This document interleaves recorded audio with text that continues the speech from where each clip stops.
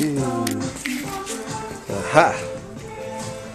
So this is ready to go for a test ride. Got this triangle section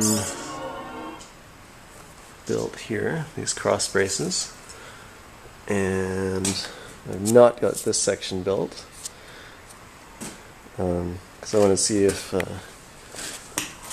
my guy's knee is going to hit, because he's really tall. So if his knee hits there, that's bad. I'll have to rejigger this one or something. Anyway, so I just want to do a test run. It's all measured and it should be fine. I just want to make sure. And then once I do that, then this one here gets connected. That joint gets wrapped with hemp. This one here gets beefed up. These get cleaned. It's got some holes. Yeah, same thing on this side. And here, and here, here, and here, and here. So yeah, a bit of cleanup work. And right now I'm not sure whether or not to connect the two front wheels with any kind of tie rod. I was thinking of just taking a spherical bearing, a Heim joint, and running it from here to here, so that these two wheels would be locked together instead of independent. But if they're connected straight together, there's something called Ackermann steering, which this would not have.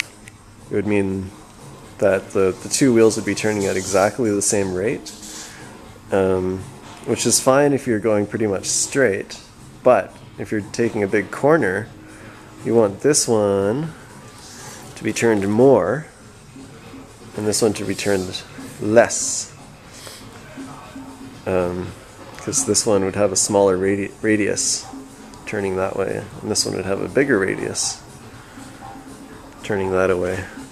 So a direct tie rod would not allow for that.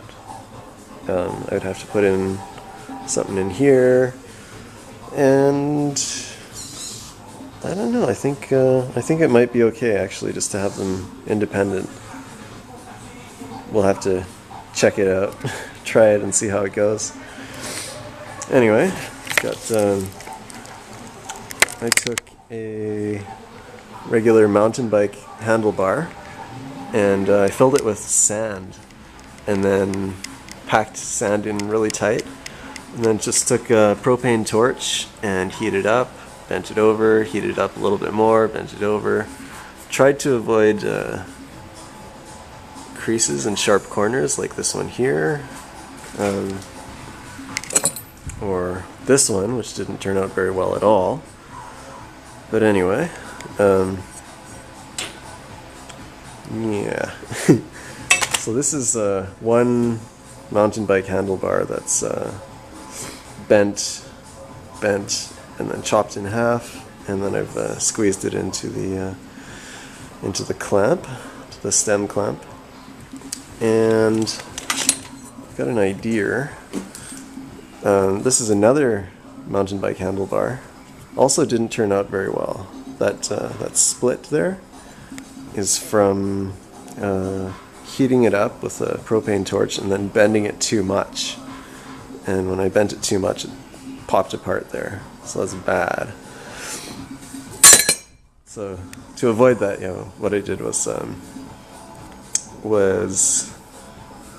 heated a little bit, bent it, and then moved it along to the next point. Heated that, moved, bent it. And I still got another kink right here, but it's not too bad. It still seems pretty strong to me. I think that kink happened when I was trying to bend somewhere else, but it was still kind of hot here, or maybe this place was had already collapsed enough that that it was vulnerable to bending more at that one point. Anyway, whatever. I filled it with sand to prevent that kind of thing from happening, but obviously still have to take some care. And yeah, so I've got just the back brake hooked up here, like this for now anyway.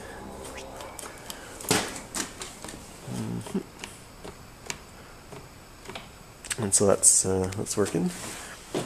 I've got the cranks. Yeah, got the cranks on there, and I had some pieces of wood in here when I was making the thing, so that that ensured that there's enough space. I actually had to get in here and file it a little bit, right in here. I had to file it just to give this thing enough space. I might take a bigger axle, a longer axle, and extend this thing outward a little bit.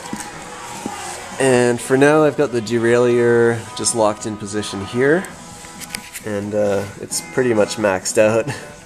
I'm probably going to have to put a few extra links in here, which is easy. And I made an oversight. Right here. This is part of the old frame here, and it's pointing up on its old angle. Like it doesn't go up there anymore.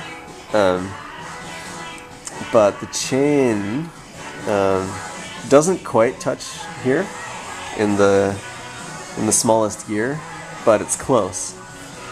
So I don't know, I think I'll just put probably a small piece of steel here just to keep the chain from bashing in there, or even just inner tube, not sure.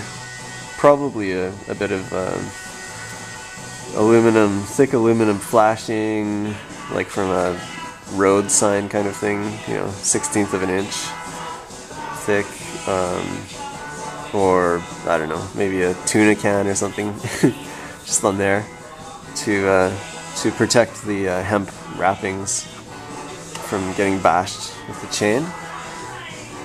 And tomorrow morning I'll go for a test ride, see how this thing works. Yeah, some motivation to get up in the morning. Haha.